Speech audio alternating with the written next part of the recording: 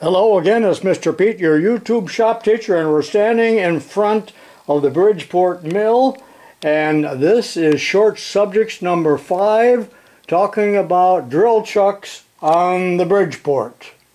I touched on this subject briefly in number 4, bad setups, and I told you to never hold an end mill in a drill chuck. It must be held in a collet or a tool holder like this. Now, why don't we use a drill chuck? There's actually 3 reasons. Let me enumerate. First of all, look at how much tool and chuck is hanging out of the spindle. About 6 inches. Now, if you're using a regular R8 collet, it would sit in there like that, and you'd reduce it by about 4 inches or so you have much more rigidity. So that alone is a reason not to use a drill chuck.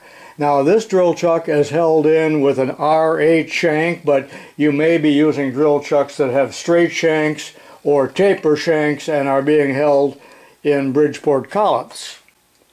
Now, reason 2 is that a drill chuck is not made to hold end mills which have very, very hard shanks, and the 3 jaws will not bite into the shank at all, whereas drills, regular jobber's drills like this, have relatively soft shanks on them compared to the cutting end of it, as evidenced by many drills that you probably have that are scarred. That just shows you how soft they are.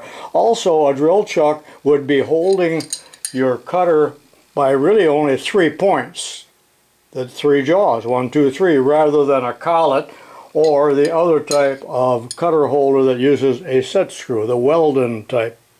And since the end mill is being held just by the 3 jaws, it is liable to creep down on you into your work or into the work table, as I talked about in the previous video. And now number 3 is probably the most important reason not to use a drill chuck. Remember that most drill chucks are mounted onto their arbors with a Jacob's taper. Now, that's fine for drilling, straight up and down, works great. They never come loose. But when you start to mill with a cutter to the side, they're very likely to come loose from this taper. And when I was teaching, I can still visualize how many of these were rolling around on the floor. Finally, I had to hide the chucks and tell the kids, you're using collets or tool holders only. That's kind of scary when that happens, and when it hits the floor, it'll probably either break the cutter off or certainly dull it, and it could hit somebody and cause serious bodily injury.